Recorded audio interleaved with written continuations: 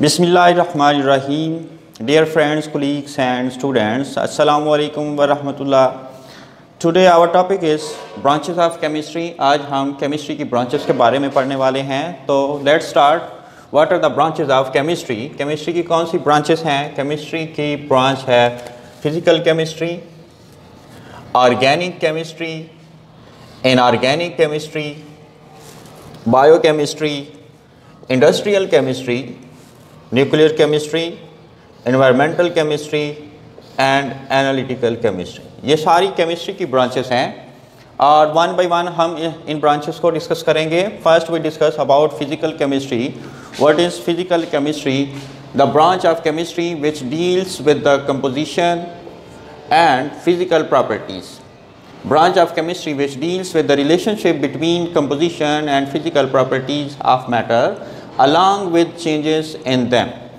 Chemistry की इस branch में हम मैटर की कंपोजिशन और फिजिकल प्रॉपर्टीज़ के दरमियान ताल्लुक़ और उनमें होने वाली तब्दीलियों के बारे में पढ़ते हैं।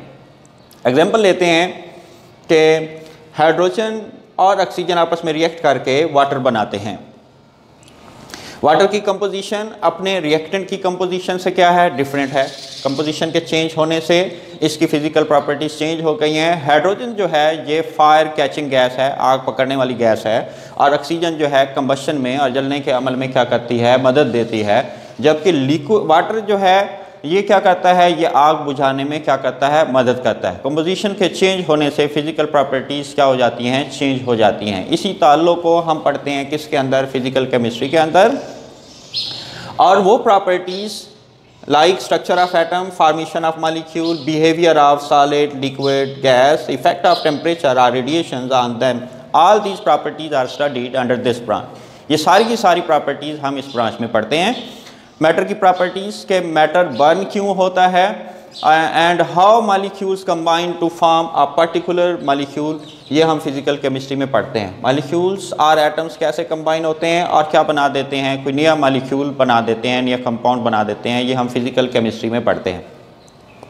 स्ट्रक्चर ऑफ एटम की बात करें तो पहले पता होना चाहिए व्हाट इज़ एटम। एटम जो है ये स्मॉलेस्ट पार्टिकल ऑफ मैटर है और जो मॉलिक्यूल है ये भी स्मॉलेस्ट पार्टिकल ऑफ मैटर और सब्सटेंस है। दोनों जो हैं ये स्मॉलेस्ट पार्टिकल कंसीडर किए जाते हैं। फ़र्क क्या है?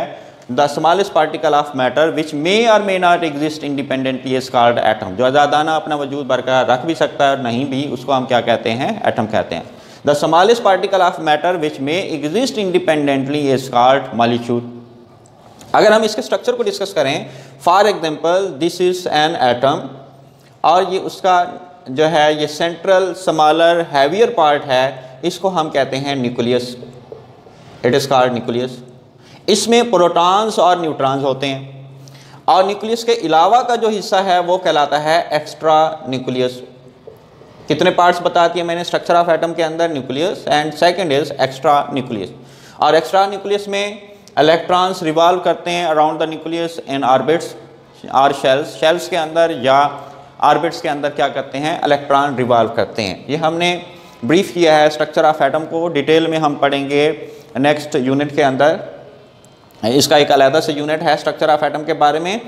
एटम्स कंबाइन होके मॉलिक्यूल्स बना देते हैं, ये भी हम फिजिकल केमिस्ट्री में पढ़ते हैं। बिहेवियर ऑफ सॉलिड के सॉलिड जो है हीट करने पे लिक्विड में कैसे और लिक्विड को फ्रीज करने से सॉलिड में कैसे कन्वर्ट कर सकते हैं, या लिक्विड को हीट करके हम गैसेस में कैसे कन्वर्ट करते हैं, या गैस मॉलिक्यूल्स को कंडेंस करके हम लिक्विड में दोबारा कैसे कन्वर्ट कर सकते हैं। ये सारे बिहेवियर जो हैं हम किस में पढ़ते हैं? फिजिकल केमिस्ट्री के अंदर पढ़ते हैं। इफेक्ट ऑफ टेम्परेचर और रेडिएशन जो हैं वो भी हम फिजिकल केमिस्ट्री के अंदर पढ़ते हैं। एक एग्जांपल लेते हैं। फॉर एग्जांपल गैस का वॉल्यूम और टेम्परेचर जो है एक दूसरे के डायरेक्टली प्रोपोर्शनल है। टेम्परेचर इंक्रीज होता है, वॉल्यूम भी इंक्रीज होता है, और अगर टेम्परेचर डिक्रीज होता है तो वॉल्यूम भी क्या होता है? डिक्रीज होता है। All these properties are studied under this branch. Remember one thing, एक चीज़ हमेशा याद रखनी है, this branch, this physical chemistry is very important in the world of science because it leads to the discovery of new theories. इसी की वजह से हम न्यू थेरीज को क्या करते हैं? डिस्कवर करते हैं। So next is organic chemistry. What is organic chemistry? मैंने एग्जांपल ली है इसके अंदर मीथेन की, और मीथेन का मॉलिक्यूलर फार्मूला है CH4 ये मैंने इसका स्ट्रक्चरल फार्मूला ड्रा किया है। इस स्ट्रक्चरल फार्मूले से क्या पता चल रहा है कि मीथेन जो है consist of carbon and hydrogen atom, ये कार्बन और हाइड्रोजन एटम से बना हुआ है, इसलिए हम इसको कह रहे हैं this is covalent compounds of carbon and hydrogen. Covalent compounds of carbon और हाइड्रोजन को हाइड्रोकार्बन भी कहते हैं।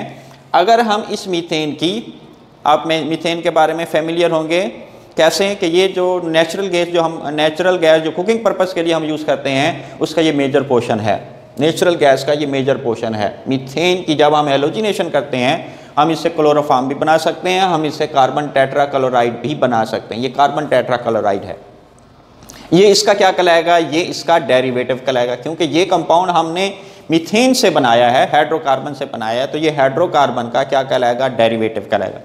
इसकी डेफिनेशन की तरफ अब हम आते हैं। Branch of chemistry which deals with the study of covalent compounds of carbon and hydrogen, that is hydrocarbon and there derivative is called organic chemistry. ये ऑर्गेनिक केमिस्ट्री की डेफिनेशन है। जो ऑर्गेनिक केमिस्ट होते हैं वो डिटरमिन करते हैं structure and properties of naturally occurring और synthesized organic compound. Organic chemist जो नेचुरली अकरिंग ऑर्गेनिक कंपाउंड्स हैं, जो सिंथेसाइज्ड ऑर्गेनिक कंपाउंड्स हैं, उनके स्ट्रक्चर और प्रॉपर्टीज़ को इस ब्रांच के अंदर क्या करते हैं, डिटरमिन करते हैं। The scope of this branch covers the petroleum, petrochemicals and pharmaceutical drugs. Petroleum के अंदर कौन सी चीज़ें इंक्लूड्स हैं, जो कैरोसिन ऑयल है, gasoline that is petrol, naphtha, asphalt, diesel oil, ये सारी चीज़ें जो हैं ये पेट्रोलियम में आती हैं। और पेट्रोकेमिकल्स क्या हैं, दो substances which are obtained by the processing and refining of petroleum और नेचुरल गैस। पेट्रोलियम या नेचुरल गैस की रिफाइनिंग से और उनकी प्रोसेसिंग करने से जो सब्सटेंसेस हमें हासिल होती हैं वो पेट्रोकेमिकल्स कहलाते हैं। और फार्मास्यूटिकल इंडस्ट्रीज़ के अंदर हम फार्मास्यूटिकल ड्रग्स या मेडिसन्स की डिस्कवरीज़ के बारे में, उनकी प्रोडक्शंस के बारे में हम पढ़ते हैं। कौन सी फार्मास्यूटिकल ड्रग्स या कौन सी medicine which are use for medication purpose, जो इलाज मालजे के लिए जो इस्तेमाल होती हैं, उनको हम फार्मास्यूटिकल ड्रग्स या हम मेडिसन्स कह रहे हैं। ये सारी इंडस्ट्रीज़ जो हैं हम किसके अंदर पढ़ते हैं, ऑर्गेनिक केमिस्ट्री के अंदर पढ़ते हैं। अब हम आते हैं इनऑर्गेनिक केमिस्ट्री की तरफ। What is inorganic chemistry? All elements and there compounds accept this. जो चीज़ें हम ऑर्गेनिक केमिस्ट्री में पढ़ते हैं, ऑर्गेनिक केमिस्ट्री में हम क्या पढ़ रहे हैं, हाइड्रोकार्बन को, मतलब कोवलेंट कंपाउंड्स ऑफ कार्बन और हाइड्रोजन को और उनके डेरिवेटिव्स को पढ़ते हैं। जो चीज़ें इसमें पढ़ते हैं ऑर्गेनिक केमिस्ट्री में वो इसमें नहीं इंक्लूडेड, वो इसमें नहीं पढ़ते। इनके अलावा तमाम एलिमेंट्स और उनके कंपाउंड्स की स्टडी क्या कहलाती है, इनऑर्गेनिक केमिस्ट्री कहलाती है। एलिमेंट्स के एग्जांपल्स अगर हम लेना चाहें, यहाँ देखें आप, कार्बन है, हाइड्रोजन है, ये क्लोरीन है और हाइड्रोजन है, ये सारे क्या हैं, ये एलिमेंट्स हैं। कॉपर है, सिल्वर है, सोडियम, ऐसे सारे एलिमेंट्स हैं। और एलिमेंट्स मिलके क्या बनाते हैं, कंपाउंड्स बनाते हैं। हम तमाम एलिमेंट्स और उनके कंपाउंड्स को accept, all elements and compounds accept covalent compounds of carbon and hydrogen, that is hydrocarbon and there derivative is called inorganic chemistry. This branch has application in glass, cement, ceramic and metallurgy. In industries के अंदर इसकी applications हैं। Metallurgy क्या है, metallurgy के बारे में हमें पता होना चाहिए। Metallurgy is extraction of metal from और किसे कहते हैं, mineral aggregate that contain metal. Minerals जिनके अंदर जो हैं मेटल्स मौजूद होते हैं और उनसे मेटल्स की एक्सट्रैक्शन को हम मेटलर्जी कहते हैं। What is metallurgy? Extraction of metals from और इज कॉल्ड मेटलर्जी। देखें जितने भी मेटल्स हैं, चाहे गोल्ड है, चाहे कॉपर है, सिल्वर है, जितने भी मेटल्स हैं ये प्योर फॉर्म में नहीं पाए जाते, ये ओर्स की शक्ल में पाए जाते हैं, मिनरल्स की शक्ल में पाए जाते हैं। और उन मिनरल से मेटल को एक्सट्रैक्ट करने का नाम जो है वो क्या है, मेटलर्जी है। Thanks for watching this video. To connect with us, subscribe, like and share my YouTube channel Excel science academy. वस्सलाम।